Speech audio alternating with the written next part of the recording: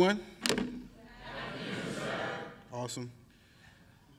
I will begin thanking the Naval War College for allowing us to use the venue today, sir. Appreciate it. We are honored here in Newport to enjoy many special visitors, but few are as key to what the Navy is currently undertaking as is our speaker today, the Honorable Juan M. Garcia III, Assistant Secretary of the Navy for Manpower and Reserve Affairs.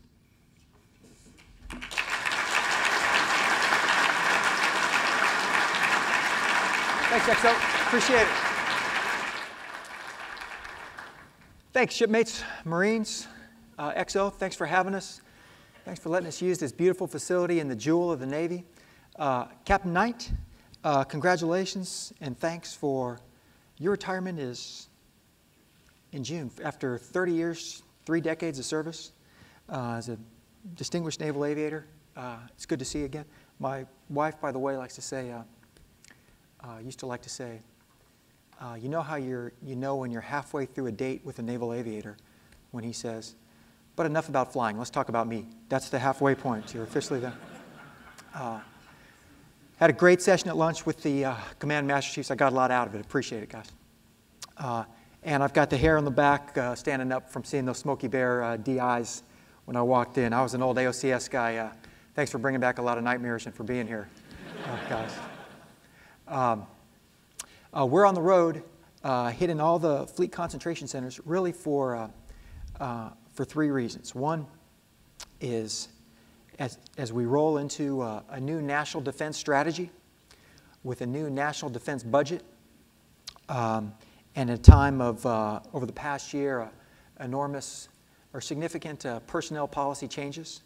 We wanted to come and address those, convey the rationale and where we're going in the moving forward. We wanted to speak to a major new initiative that SECNAV and the Commandant and the CNO rolled out a couple weeks back aboard Baton called 21st Century Sailor and Marine. I want to walk through the mechanics of that. But I also want to, the primary reason we're here is to say to a force that 10 years into the longest sustained combat operations in American history, with what's been a often brutal and very challenging operational tempo, minimum dwell time for a lot of you and your shipmates and your fellow Marines, to say thank you and thank your families for what's been a very challenging period. I want to convey that the work you're doing is having, whether you know it or not, is having enormous global geopolitical implications every single day. And you and your shipmates are driving that. I want to share a story that's in real time to give you, I think, a pretty dramatic example of that. You'll remember, if you're following the news, just a couple weeks ago, Stennis and her battle group out-chopped through the Strait of Hormuz, leaving the Gulf. And at the time, the Iranians, elements within the Iranian government, threatened that this would be the last U.S. Navy ship to go through the Strait. Remember this? Threatened to bottle up the Strait of Hormuz, and with it, a quarter of the world's oil, with all the implications that has for the heating of the American Northeast and the lubricating our industry and for fuel prices and for employment and for the worldwide economy. An Iranian general doubled down 2 days after that and said, we are not bluffing. This is the last Navy ship. So Stennis leaves the strait, continues to patrol in the area, and they get intel that there's a civilian Iranian fishing ship. Well, let me take a step back. So those announcements, pressurize a global situation. World leaders go to a heightened state of alert. Enormous stakes. Stennis gets intel that an Iranian civilian fishing ship is exhibiting odd behavior, and they're keeping an eye on it. A French corvette actually approaches the Iranian fisher, makes contact on a common frequency, and the Iranian skipper says, no, everything's fine, normal transit. What the French skipper couldn't have known as he pulled away is that that Iranian fisher conveyed that message with weapons trained on him from pirates who had hijacked the ship 30 days earlier and were using it as a mothership to interdict traffic in the area there. Stennis knew something wasn't quite right. They kept an eye on it, and eventually they sent over a destroyer, the Kidd. Kidd established comms And aboard the kid was a snipe, an engineman, not even a dedicated linguist, who happened to be a native Urdu speaker. The Iranians speak Urdu, the pirates, the Somalis, do not. So now the Iranian skipper, even though he had the same weapons trained on him, was able to convey that in fact they were in distress, they had been hijacked. Sent over a VBAS boarding team, secured the pirates, took them down, and saved the day. Instantly, that E3 Urdu speaker depressurized and changed a heightened alert, geopolitical, high-stakes game, because it makes it very difficult for the Iranian brass to threaten to blow up or torpedo a U.S. ship when we're out rescuing their own people. Changed the course of events. Now, my favorite part of the story, go ahead, Matt, is this is the Iranian skipper. Now, keep in mind, all he's heard his entire adult life is anti-American propaganda, right? The great Satan, the great oppressor. But this is the reception he gives the first U.S. Navy sailor he's ever met in his life.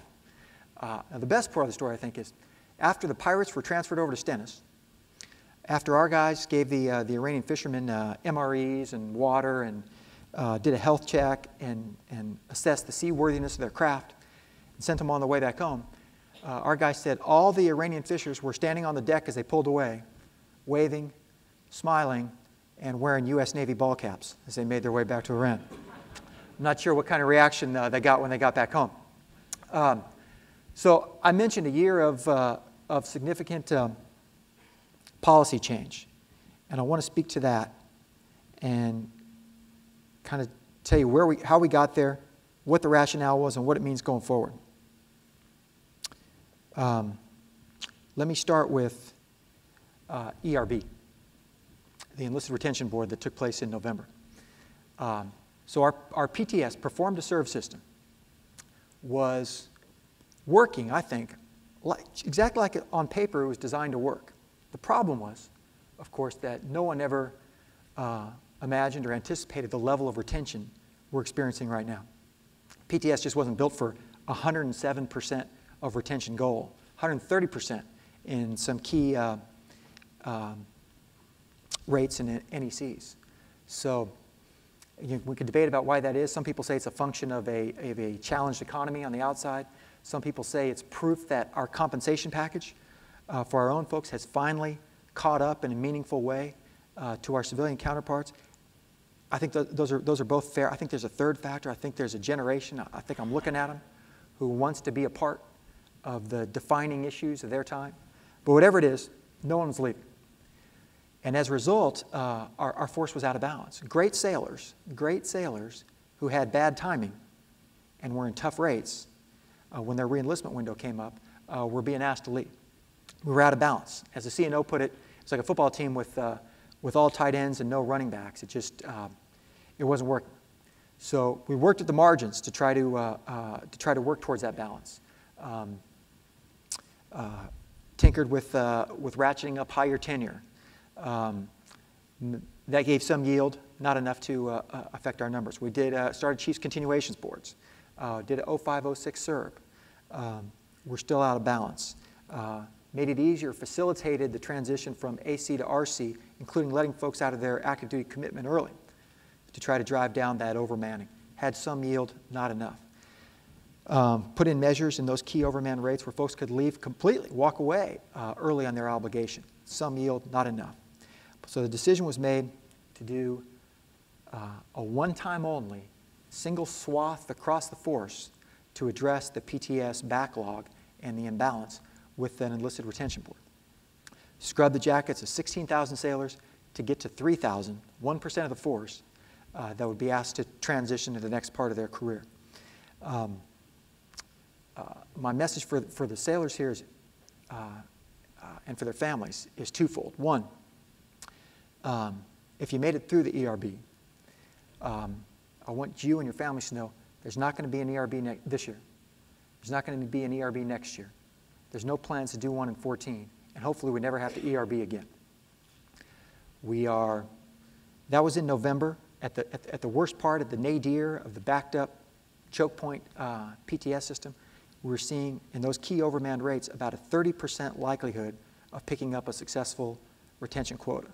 A few months down the road now, we're in May, and it's north of 70%. 80 and 90% in a lot of key rates. And not only that, as we're discussing at lunch, sailors are finding out and getting notification about their quota much earlier in the process. So they and their families can plan and not bumping up against the fourth look, fifth look, sixth look, where the anxiety really kicks in. We think there'll be a significant major increase in promotion opportunities and advancement this coming cycle as a function of the ERB. The second piece, and this is from the CNO, that I hope you'll take home and share with your shipmates, is that it was a difficult, agonizing process, and we're going to part ways with a lot of great sailors, many of whom over the course of the last decade have had a combat deployment, 2 combat deployments, 3 combat deployments.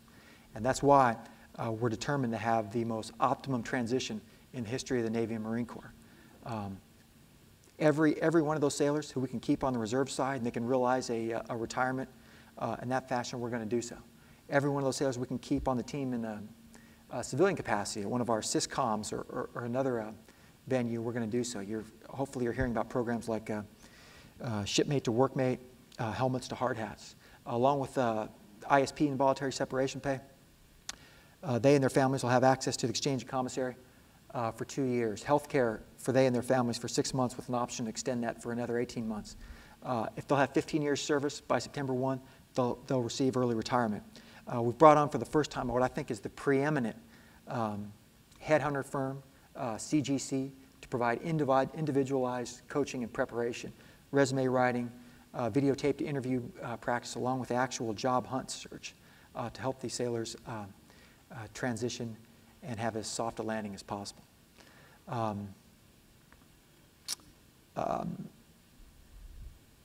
End strength. Much like our effort to put the force back in balance, we are at the size we'll need to execute the new national defense strategy for the next 10 years. There'll be tinkering at the edges as we work to continue to keep the force in balance. But compared to the challenges our brother Marines are going to go through, and I'll speak to that shortly, they're going to come down 20,000 Marines over the next 5 years. Our brethren in the Army will come down 80,000 soldiers in the same time period. Your Navy is where it's going to be for the next decade. For the Marines, as you all know, the Marines grew after 9/11 to fight the war. And the anticipation was always that the Corps would get smaller when things wrapped up in Iraq and throttled back in Afghanistan. And that's true. We're going to come down about 5,000 Marines a year for the next 4 years. But that'll still leave us with a Corps bigger than it was on 9/11. And as you would anticipate, your Marine Corps leaders, your commandant, is committed to not breaking faith. So we're going to come down 20,000 Marines, and we're going to do so without breaking a contract, without denying retirement to a staff sergeant or a major.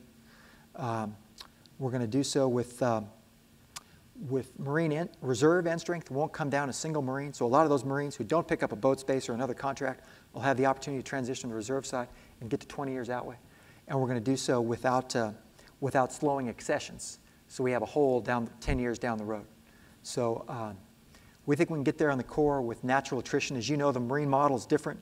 Only 75% of Marines are one-termers only. So we think we can honor and keep faith with our career Marines and still reach the numbers we need to. Tuition assistance. We know what a invaluable recruiting and retention tool that is for our folks. That's why 8,000 sailors last year, sailors and Marines, earned degrees through TA funding. But we also know that the TA is not funded through the Department of the Navy. It's funded through DOD. And they have a $500 billion bill over the next 10 years. So funding's going to come down. The numbers are still being worked. I think the way it'll play out, it'll look something like this, that $250 to $225 per hour class will come down and look something more like $175. So that's why you're seeing and will see a slew of policy changes to help ensure that we stretch that TA as far as we can and we can give it to as many sailors as possible. So, and Marines. So we'll require folks to be in a command for a year before they take TA, so they get a feel for the rhythm of the battle, the watch bill and the operational tempo, and they're sure they can take this on. We'll require folks to have an educational plan on file that leads to a vocational certificate or a degree. So we ensure this money is being used wisely. You'll have to have a good PFT. No longer will TA go to PhD programs. It's a luxury we'd love to have, but we can't right now. We want to make sure as many sailors as possible and Marines as possible can use it to get associate's degrees, bachelor's degrees, master's degrees. And we will require a sailor or Marine who takes TA and then drops a course or downs it or fails it to pay that back so that so we can make it stretch for more of their shipmates. Compensation. Been a lot of discussion, a lot of media coverage the past year on potential changes to the overall compensation package. And here's my message for you and your families. Let's start with pay.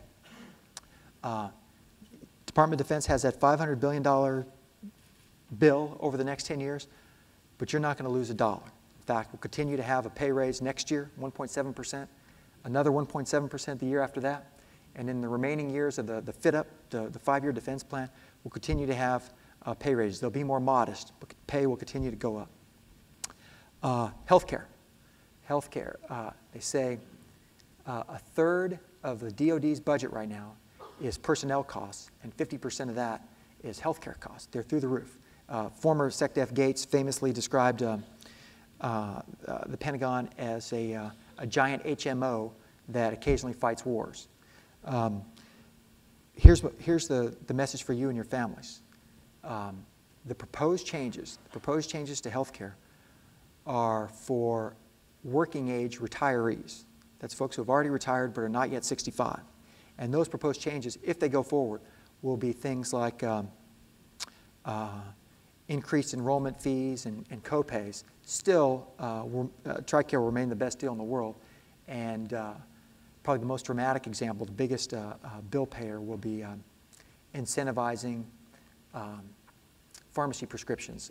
It'll be much more expensive to go to a commercial outlet, a CVS or a Walgreens or a Walmart, because that's the most expensive way we get our personnel get their prescriptions filled, and we'll incentivize instead folks doing it online or going to an MTF.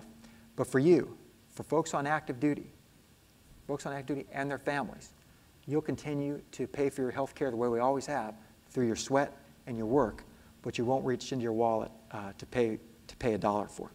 No changes for you. Retirement.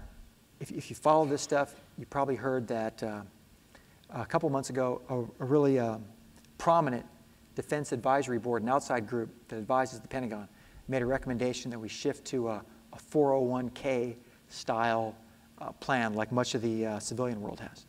And you're going to read more about that. There's going to be a study of probably a blue ribbon commission to assess that, whether we should go to a 401k or some sort of hybrid.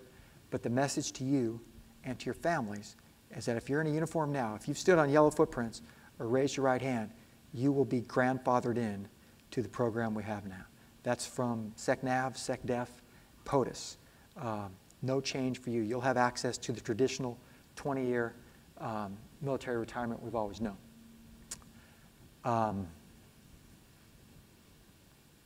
Fleet size. We're at 287 ships today. We'll be at 287 next year, and by 2019 we'll have a 300-ship Navy. We're committed to 11 aircraft carriers, committed investing in 55 LCSs, the new class ship, littoral combat ship. P-8, we saw it bounce the other day down in Jacksonville. It's here. The Commandant has a dedicated computer that monitors nothing but JSF progress all day, every day. That's here. It's going to happen. So your fleet is, this is the size structure, the end strength, and the hardware that we need to execute the new national defense strategy. Deployment lengths. You may have shipmates or fellow Marines or know folks who were on the Bataan when they came back a couple months ago, and you might be aware they had a 10.5-month cruise. And a lot of attention or suggestions have been generated that that's going to be the new model. And that's not the case. Bataan's deployment length was a function of just a perfect storm of natural disasters and operational contingencies, some maintenance issues that all came together to keep them out as long as they did, one of the longest deployments in a couple decades. But that's not the new model. This year 5 independent deployers, 5 ships will go out for 8 months. Next year, 6, a half a dozen, are scheduled to do 8-month deployments. But the rest of the fleet, the rest of the force, will continue on the 6 to 7 month cruise length that we've known the last couple years. Obviously, the natural disasters have a vote in that. Operational contingencies have a vote in that. But that's the guidance our combatant commanders have, and that's the planning we're working under. Okay, go ahead, Matt. Recognize this guy, fellas?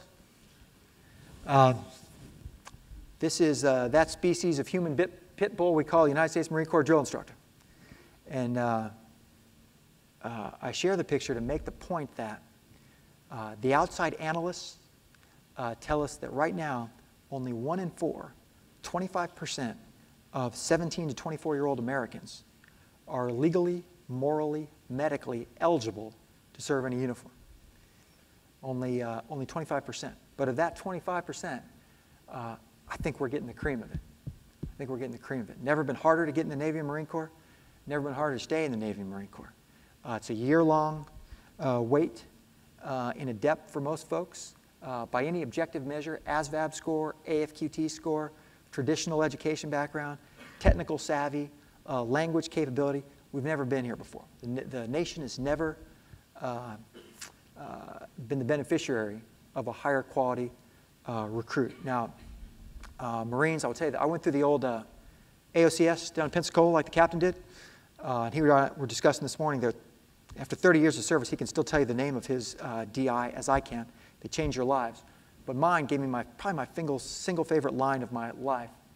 I took a weird path. I went from Harvard Law School down to Pensacola and Staff Sergeant Mike Sinat, United States Marine Corps. And one day as he's got us down doing push-ups in puddles of our own sweat, he leans in and he goes, "Garcia, I wish I went to Harvard so I'd be smart enough to know how you can be so stupid. Give me 100 more of those." We gotta get that best of the 25% that's eligible. We gotta continue to get the best of that best. Go ahead, Matt.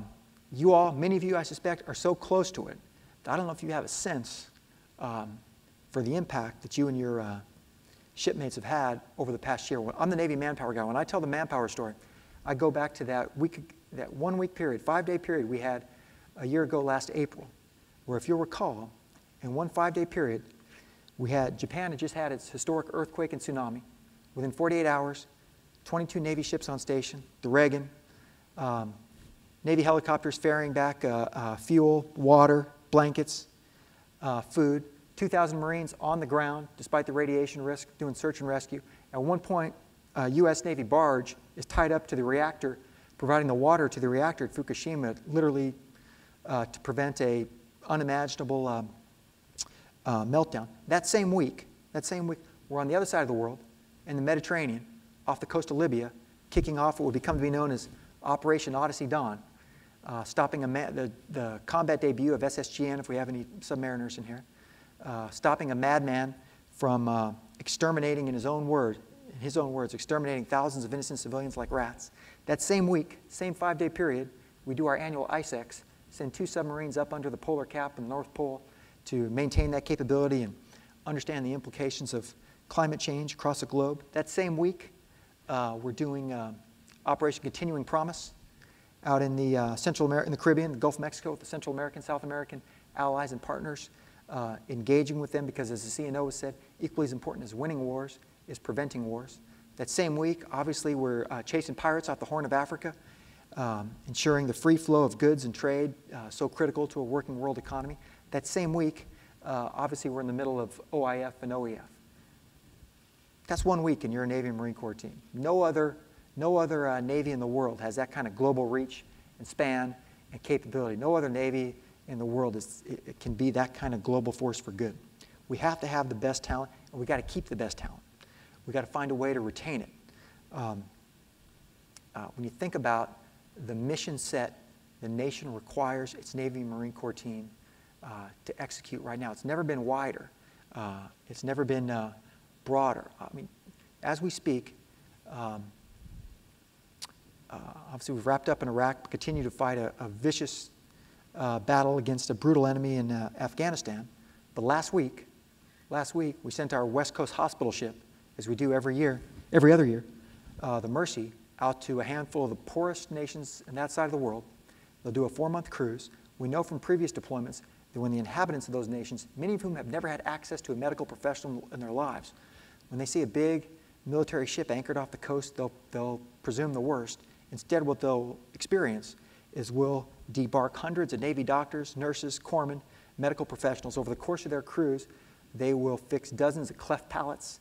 They will prescribe medicine to people who've never had it before. They will deworm their animals. They'll purify water.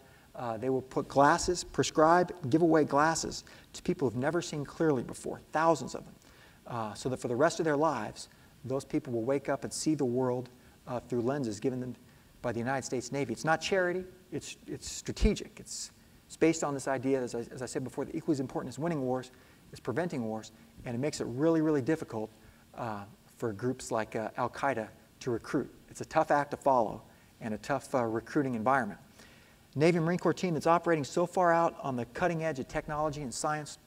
It was Navy personnel who cracked the code on the key components of GPS technology. It's become so much part of our everyday lives. They got their arms around the avian bird flu last year before it could spread and become a global pandemic.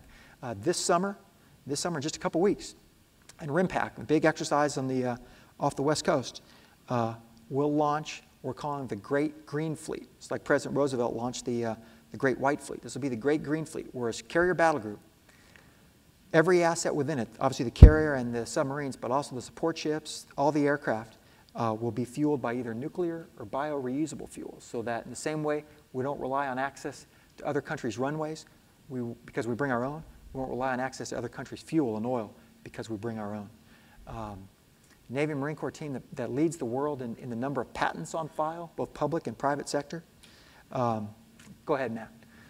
Navy and Marine Corps team that is so far out on the cutting edge of technology and science that we're essentially providing a shipboard anti-ballistic missile defense over the entire free world right now, but also maintains the capability of showing the world, as Dev Grew and SEAL Team 6 did just about a year ago, that if you're the world's worst mass murderer, it may take us a decade, but we're going to find you. So against that backdrop, knowing this mission set is this broad, knowing we're coming from 10 years, the longest sustained combat operations in American history, we've asked a lot of our folks and their families, and knowing that the new National Defense Strategy, if you've had a chance to follow it, if you've had a chance to read it, I urge you to do so if you have not, that remains focused on the Persian Gulf and Fifth Fleet, but now pivots and looks to the West and to the Pacific, and by any objective analysis is a maritime strategy, is a sea services strategy, is a Navy and Marine Corps strategy, which will mean there's very little reason to believe that our operational tempo is going to slow anytime soon. That against that backdrop, your leadership wanted to bring together all the existing support programs for you and your families, those in development, and some new ones, bring them all together under an overarching rubric we're calling 21st Century Sailor and Marine. And the idea here is to ensure that our folks have the tools they need to succeed and excel for both them and their families in the decade to come. So I'm going to urge you to go to the 21st Century website, because it lists all of the respective programs and initiatives that you and your sailors and your Marines should be taking advantage of. But what I'll do this afternoon, if it's okay, is I'll just highlight the 5 key focus areas and list a program or 2 under each one. One focus area is physical fitness. Nobody needs to talk to the Marines about physical fitness, and the Navy PT story is a good one. Anyone, Master Chief, Captain, anyone who's been around for a while knows that 15 years ago, our Navy looked very, very different.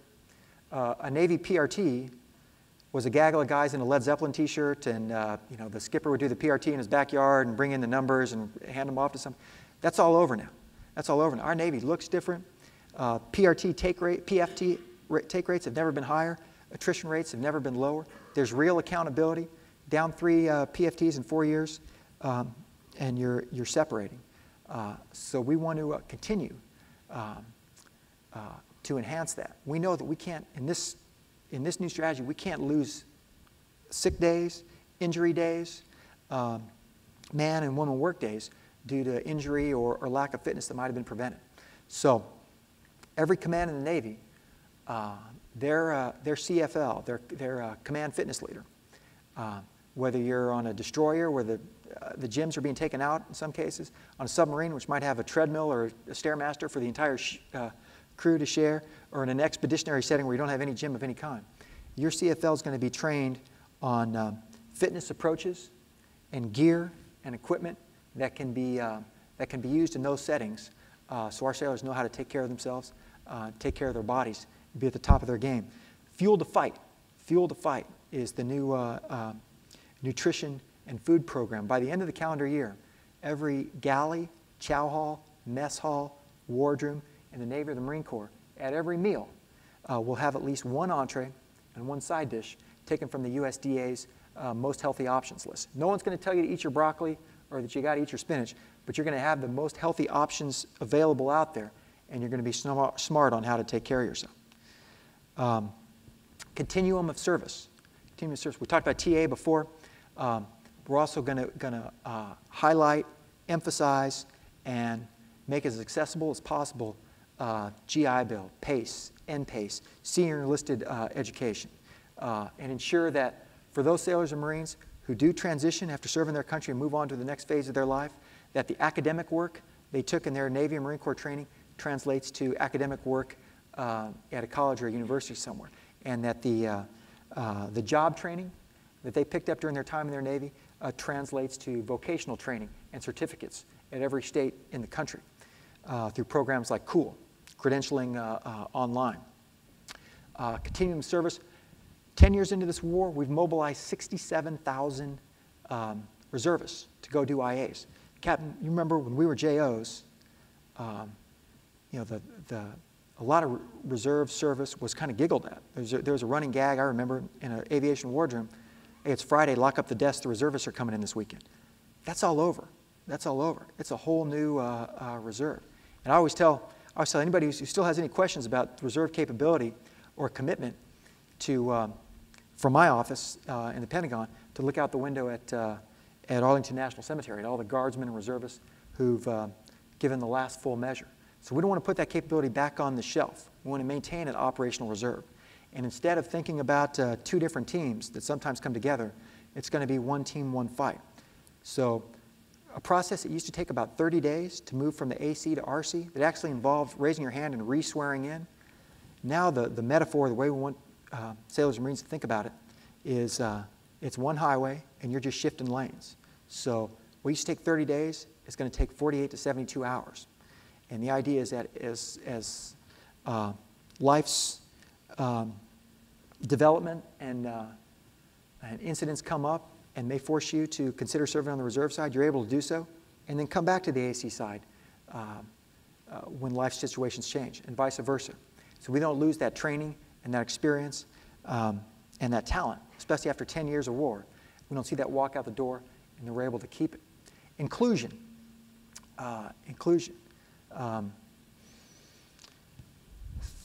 300% more women are in uniform than there were 30 years ago.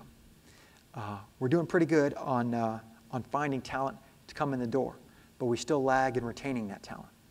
And what we learn, survey after survey tells us, is that for many of our female sailors and Marines, when they and their family reach time when they want to have children and start building their family, that becomes incompatible with the Navy or Marine lifestyle and with the deployment schedule. So we're going to highlight a program called Career and Admission Program. We got to talk about it at lunch. And it's available to both genders. And the idea works like this. You apply for a 1 to 3 year period. And during that time, you can transition into the IRR, the Inactive Ready Reserve. Now, you'll pick up a 2-for-1 obligation when you come back in. But during that 1 to 3 years, you and your family will receive a stipend to your salary continue to have health care, continue to have access to commissary and exchange, have a PCS move to a CONUS destination of your choice. And when you do come back in, your lineal number, your year group will move back so you stay competitive with your peers and still have the opportunity to promote and advance. The idea is for a young family who wants to focus on small children for a year or 2 or 3, or has a sick relative, or a sailor or marine who has a unique business opportunity or a unique education opportunity. They're able to take advantage of it, stay on the team, come back in, and we don't see that, that talent and that training and that experience walk out the door. We want to keep that talent. Safety. Safety. I suspect, as every command in the Navy's had, you've just gone through a month of training on sexual assault. And the last thing I want to do is,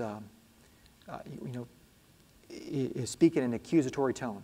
99.99999% of our force are great Americans with nothing but integrity. We got a couple predators out there, and we're going to find them, and we're going to punch them in the face. And what this program does is highlight the training we've given our NCIS agents, so they know how to protect a crime scene and maximize the evidence. Special training for our Marine Corps staff judge advocates and our Navy JAGs on the best prosecution strategies where prosecution is appropriate. Every new sailor at their A school is going to receive bystander training because that's the demographic that is affected most, so they know when to step in and take care of a shipmate. And every leader, every khaki leader, every chief and officer will get annual training to ensure we create a command environment where sailors do not hesitate, where there is no stigma to go to their leaders and say, there's been an incident that I want to report. That's part of our commitment to safety to our sailors. There's not going to be any more blue-on-blue incidents. Now, probably another safety piece to highlight one is motorcycle safety. What you all do every single day in your professional life is dangerous enough. We don't want to lose sailors and Marines in their off-duty hours. Now, this is a good news story. Since the introduction of the required mandatory basic rider training, motorcycle safety mishaps, or motorcycle mishaps are way, way down. Motorcycle safety is way, way up. But we've still got a loophole. We've still got a loophole. Last year, we lost 12 sailors to motorcycle accidents. And in 9 of those, 9 fatalities, they'd had the basic course, but they never got around to the advanced course or the sport bike rider course. So we're going to close that loophole. We're going to use a forcing mechanism to ensure that our folks, after the appropriate time and experience, move on and get that second course so we keep our folks as safe as possible.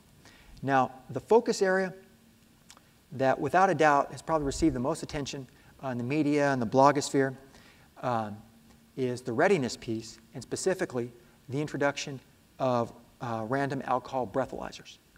And I want to walk through the rationale and the mechanics of how this is going to work and what it means going forward. And let me start off with this. It's a message for you and your shipmates. No one in your leadership chain of command is interested in banning, prohibiting, stopping, ending, barring the responsible legal use of alcohol, especially after the op-tempo over the last 10 years. If that's your way to blow off steam and to relax, hey, you rate it. You've earned it. Just do so legally and responsibly. But the other side of that coin is your leadership also would be irresponsible to ignore the data that comes across the desk every single day in op-rep form and the undeniable correlation. There's one common denominator across all our most pressing personnel problems: suicide, sexual assault, personal safety, and that's booze. That's the wrong use of booze. 45% of suicides involve the misuse of alcohol. The correlation between sexual assault and alcohol is lockstep. We're still averaging 108 DUIs a month across the fleet. It's higher on the Marine Corps side despite being a smaller force. And it's not just one end of the chain of command. It's throughout the chain of command. Last year, of 20 relieved COs, 20 CO reliefs that we studied, 13 of those reliefs involved an alcohol incident of some kind. So we wrestled with how do we preserve the ability for a stressed force that's been working their tails off for 10 years to blow off steam responsibly and at the same time address a culture and a problem that would be irresponsible not to do so. So we went back through our own history. And Catherine, you might assert, no, this is probably before your when did you commission?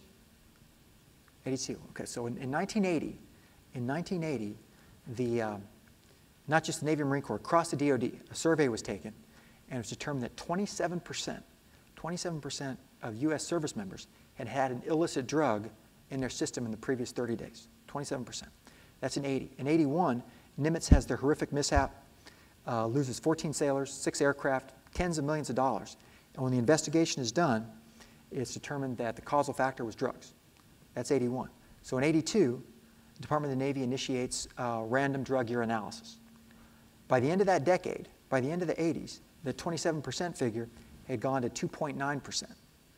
Today, testing has refined. Every sailor and Marine knows that a positive drug hit is automatic administrative separation proceedings. And today, we do about 160,000 random urinalysis tests a year, 100,000 Navy, 60,000 Marine Corps, and the positive pop rate is 0.3%. This doesn't happen. It's statistically negligible. Everybody knows the fallout from that. So breathalyzer is not urinalysis. They're going to be different. Urinalysis is automatic administrative separation. That's not the case with breathalyzer. And let me preface this by saying that the idea here, the last thing we want to do is scare sailors away from coming back to their ships. Breathalyzer will be for duty section personnel and sailors going to work, working on reactors, working on the world's most sophisticated, technologically advanced, and dangerous equipment in the world. We want sailors, if they're coming back to the ship to sleep one off or out on their free time, NA doesn't apply. This is for folks reporting for work. And unlike urinalysis, the idea with breathalyzer is that it's not punitive. It doesn't result in automatic administrative processing. It doesn't result in NJP. Now, if you're underage or you drove to the ship and couldn't walk across a brow, that's a different story. But the idea here is that it's not punitive. Instead, it's an additional leadership tool for Navy leaders, for chiefs, for LPOs, to do what they do best, what they've always done, to lead. Intrusive leadership, and be able to recognize that, hey, Garcia's been late twice this month, and he blew a .05 on his duty day. I wonder if something's going on at home. I'm going to sit him down and see if I can get involved and perhaps prevent a career debilitating incident or, God forbid, a life debilitating incident before it happens. That's the concept with breathalyzer. So it was piloted, it was tested out on the SubPAC Northwest. They had a 45% drop in ARIs, alcohol-related incidents. A lot of commands around the Navy, as you know, are way out ahead of this. At SIG, they breathalyze every car coming through the gate every day. This is not that. We're going to take this summer to beta test. We heard the fleet master chiefs weighed in, and they said, we get it, but we want to make sure we administer this appropriately and fairly. And what worked on a submarine with one hatch might not work mechanically in the same way as a carrier or a shore command or a squadron hangar. So this summer, we'll beta test at a representative sample of commands. We'll take the data from 4th of July weekend. We'll take the data from Labor Day weekend, compile best practices, lessons learned, roll those into a SECNAV instruction that'll come out in the fall, and ensure we've got the tools and mechanics in place to succeed. We already know the 4 Marine beta sites. They've already started testing. As always, the Marines roll out first. The 2 PRP commands at Bangor and Kings Bay and HMX and Camp David will be their beta test sites. We'll do the same with a representative sample across the Navy. We'll have the hardware in every command by the end of the calendar year. So hit the website, 21st Century Sailor and Marine. I've touched on just the bare minimum of programs that are out there. And I'm not doing it justice, but you'll find on the website that there's an array of tools and initiatives designed to help your families succeed and excel. I'll close with this, and then if we have time to have a conversation or do some Q&A, I'd love to do so. I mentioned that I started this by saying the work you and your shipmates and fellow Marines are doing is having enormous global geopolitical implications every single day. We had another great example recently that I like to talk about. Go ahead, Matt. This is Magellan Star. It's a German-flagged oil tanker, civilian ship, crewed by mostly junior sailors from the Philippines and senior personnel from the Eastern European countries. Sails with 19 sailors. And not too far back last year, it was making its transit through the Gulf of Aden off the coast of Yemen. As everyone in this room knows, part of the world that's wrestling with the scourge of piracy. And in fact, the ship was attacked. They were swarmed by pirates. And per their procedure, once the crew became clear they weren't going to be able to stave off the pirates and fight them off, per their procedure, all 19 of them, they locked themselves in what they call their citadel, their safe space. They essentially weld themselves into the steel walls of their engineering spaces and communicate with the satellite phone. So they got a Mayday out. The USS Dubuque was patrolling in the area, had Marines aboard from the 15th MEU, one of whom I met this morning. And in a daring, perfectly executed raid, this is a photo from it, the Marines stormed the Magellan Star, took the ship down, secured the pirates, did it without firing a shot. They used these flash bombs to startle them and take them off guard, completely regained control of the ship. But in the meantime, the ship's original crew, those 19 sailors still locked in their citadel, had lost batteries on their sat phone. So they're not communicating with anybody. They're Nordo. They don't know what's going on outside. All they can hear is these flash bombs going off outside. So they don't know if it's good guys or bad guys. So they refuse to come out. And this standoff ensues. And eventually the Marines blowtorch a hole through the steel walls and try to pass notes that way.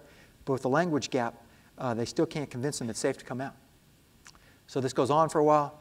Eventually one young Marine tears the Velcro American flag patch off his shoulder and sticks it through the hole. And I raise this to make the point that despite all our budgetary challenges, despite the constant drumbeat of propaganda from our enemies, sometimes from quarters of our own media, when that little cloth Velcro American flag went through that hole, that group of civilian sailors, non-English speakers from the other side of the world, instantly knew that it was safe to come out. The good guys were here. The global force for good had arrived. So what you're doing is working. It's having an impact every single day. Thank you for your work and the quiet patriotism of your families. And if I can answer any questions we have time, I'd love to do so. Thank you for having us.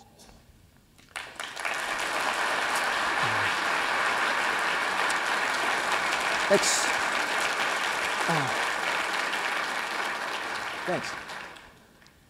I've never had a Marine Corps drill instructor in a Smoky Bear clap for me before. Thank you, guys. What's on your mind? What else can I clear up? Shipmate. Good morning, sir. Beam to Skipworth, Naval Station Newport, Port Operations. My question has to do with motorcycle safety. From what I heard, we had 3 deaths recently in the past month or so, and I want to know if the Navy is doing anything to kind of curve around or increase motorcycle safety for us sailors and Marines. Okay, great. Thanks, EM2. Yeah, I referred to this, and there's a whole section under the safety focus area in the 21st Century Sailor and Marine website that I urge you to go check out. But in a nutshell, it works like this. All motorcycle riders are required to take the safety course before they can get the bike on base. And that's been a great success story. The motorcycle mishaps and, God forbid, fatalities have come way, way down. It's had a major, major impact. But we know we've still got a loophole. Last year alone, we lost 12 sailors on motorcycle accidents, and 9 of them had the basic course, but they'd never gotten around. They were more than a year outside the basic course, but had never got around to either the sport bike course or the advanced course. And we didn't have a functioning mechanism to ensure that they do. Once they got that first sticker, they were good to go. And it was up to the command to keep an eye on them, or the sailor to take it upon themselves to do that follow-up course. We're going to force that now.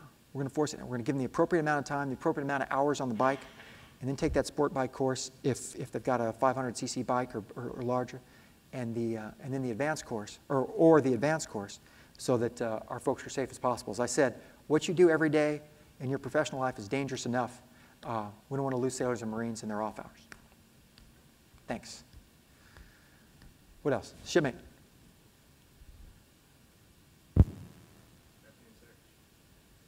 Good afternoon, sir. Ensign Kim from Navy Supply Corps School. I read an article a few weeks ago about what the public thought about what each branch of the military did, and the Navy came in last behind the Coast Guard. Yeah. So is there a mission that you guys have to educate the public about what we're doing? Yeah, I read the same piece, and I was really stunned that in a year that we've seen the takedown of bin Laden, that the Navy mission set as wide as it is over the past year, that those poll results came in the way they did. I'd be really, really surprised. And I'd like to really get into what they call the crosstabs of that poll and see how accurate it is. That said, I think most of America, out in the bulk of the country, they know that Army soldiers and Marines have, the nature of this fight is such as it's been a ground war, eyeball to eyeball, neighborhood to neighborhood, and that's what they know. Those of them who've been touched by know a wounded warrior, or have a wounded warrior who's a neighbor, a relative, a friend of a friend, know that they're disproportionately Army and Marine Corps. And I suspect to the level it's accurate, that's what drove that poll.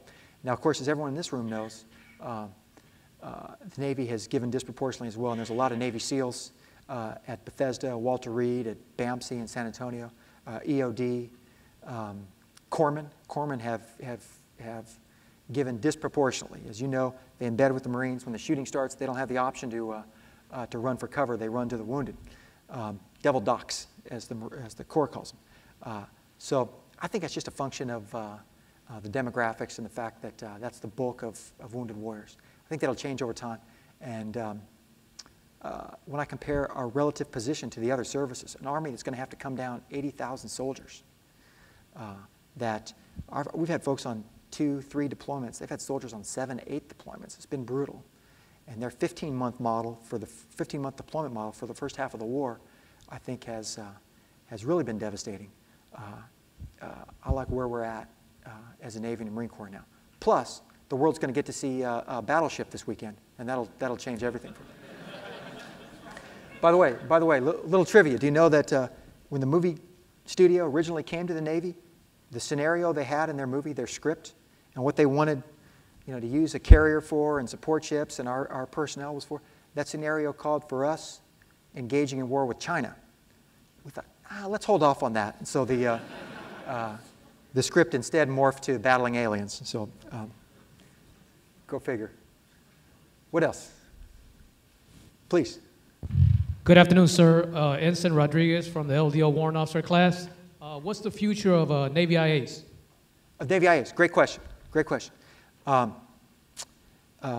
lunch with the CMC from the clinic here, and I know that I mentioned Corpsmen before. I know, like a lot of rates, our hospitals and clinics have paid because so many of our corpsmen have done multiple IAs. But that's true all across the waterfront, and it's part of the big reason why we've been stretched thin over the last 10 years. Here's the word on IAs. By the end of this year, the entire IA mission will be driven by reservists. We've got this reserve capability now, never been more operational, so we're going to run that all off the reserve side. And that the IA mission itself will completely draw down within the next 2 to 3 years. We'll stop doing the non-core mission, that is the detainee operations, the things that aren't Navy, that the Army is now that we're out of Iraq, can handle themselves. We'll go down to our core operations, EOD, cargo op, maintenance, things like that. But we'll be out of the IA business in 3 years, and we're going to ask our reserve force to carry the load completely start at the end of this year. So thanks for the question. There's another one back there behind it. Covered? Okay. Please. Good afternoon, sir. I'm Juan Gutierrez from the firefighting school here in OTCN, best fire school in the Navy. My question, sir, is been reading a lot of different articles. I'm involved with the Iraq and Afghanistan Veterans of America, great group. And there has been this, a lot of commotion about the VA, mainly in help in different cities like Spokane, Washington. You have to wait about 80 days to be seen. Iowa City, Iowa, 124-day wait times. And at the same time, over the last year, we have had this huge suicide rate of new veterans. About the month of April, I believe it was 18 veterans committing suicide per day. That's one veteran committing suicide every 80 minutes. So this is people who are committing suicide within the first year of separating from service. And it takes a long time from the VA to get them and process them. So what are we doing when we are handing off? Because we are getting rid of a lot of people, not only in the Navy, but in the Marines and also in the Army. So what are we doing to make sure that this handing off is happening and the people who are leaving service in between the time that they don't get any more of this military medical service until the time they are seen by their local VA facility? So is there a plan for Triker or something like that to continue to cover them for like maybe a year? Thanks, Mr. Gutierrez. Great question. Here's what we're doing. We know from the first half of the war that what's called the MEB-PEB process, the Medical Evaluation Board, Physical Evaluation Board, that each of the services conducts and then hands over to the VA. We know that there was big holes in it for the first half of the war. It's hard to say how much of that drove individuals to commit the ultimate act, but I don't doubt that it was a factor. So what was happening was there was the process was moving along pretty fast, but as a result, there was this gap where members received no benefits, no pay. They were off active duty, but VA hadn't picked them up. And that period could go for months, could go for a year. And my sense is that's where the a disproportionate amount of the tragedies were happening. So we've changed that. We call it IDES now. We run both the VA portion and the DOD portion of the MEB, the PEB, simultaneously. They're parallel. They go in place at the same time. So the good news there is that there's no more no man's land. There's no more period where you don't belong to DOD, you don't belong to VA, and you're without benefits, and you're out there injured, wounded, ill, without any pay, out any benefits.